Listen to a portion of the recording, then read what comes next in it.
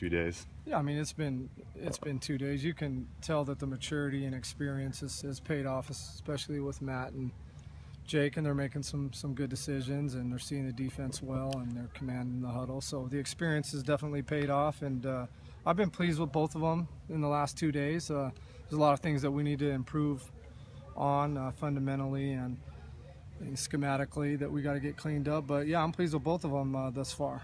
What have you seen out of Kareem Coles in the early going so far? He's got a lot of ability. He's got a lot of good intangibles right now. He's swimming a little bit, his head's spinning, and he just needs to relax and play football right now. But he's a great young man. He does a great job studying football away from football, which you have to do in this offense. And you know, I think the future will be bright for him. So he just got to take it one play at a time, and if something doesn't go right, he just needs to stay positive, have good body language, and play the next play. But I'm excited about him. He's a great kid. Mm-hmm. What are some of the differences between Matt and Jake as passers? You know, they're both kind of similar. One thing that they both improved on over the summertime is their speed and athleticism. You know, they both can help us out in the run game.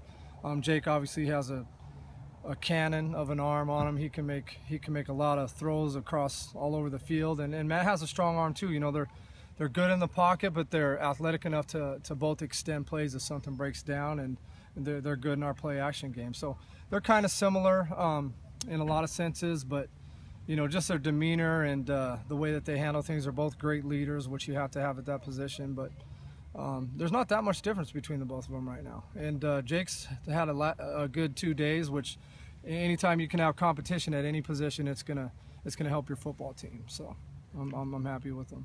You think a quarterback can go into a fall camp with a different mindset, maybe more confidence, knowing that they're the guy, knowing that they're going to be starting, as opposed to going in trying to get a spot? Yeah, that doesn't happen here at Idaho. You know, we don't want anybody to be complacent. So that's, you know, the more talent that we get in here at different positions, the more competition that you're going to have, and the better your football team becomes, both, you know, on offense and defense. So nobody should be secure in their position. You got to come out and compete every single day, because if you don't execute the offense and you don't do what you're supposed to do, and the guy behind you doing it, then that other guy's going to get more reps. So there's going to be competition. But so yeah, I mean, I think at every position on offense and defense, I don't think anybody's real secure with their job right now. They know they got to bring it every day. At what point would you like maybe one of them to separate themselves as they get closer to week one? Well, you know, I mean, Matt played last year, so he has a little bit more experience. So I guess, if anything, it would be his job, you know, his job to lose. But he's got to come out and get better every day, and he's done that so far. And Jake has to prepare like, you know, he's going to be the starter this year, you know, because it only takes one play, God forbid, and he's got to be up. So, you know, both of them have to have that mindset when they come every day. But, you know, whoever's the most consistent will be the guy that solidifies that position. So we've only had 2 practices, and I think they're both doing good right now. When the real pads come on and we see how they execute, then, you know, then we'll see what's going on. The thing about Jake that he needs to experience is live experience. He needs to have that clock in his head. I think we might make him live a few times this fall camp, just so he's used to getting hit and what real football is like, because it's been over a year since he's played real football, and guys are running after him and tackling him. So Paul's talked a lot about the team speed and how that's one area you guys have improved in since he got here. Where are you noticing that, especially defensively, maybe especially in the secondary? Yeah, I mean, at the skill position on both sides of the balls.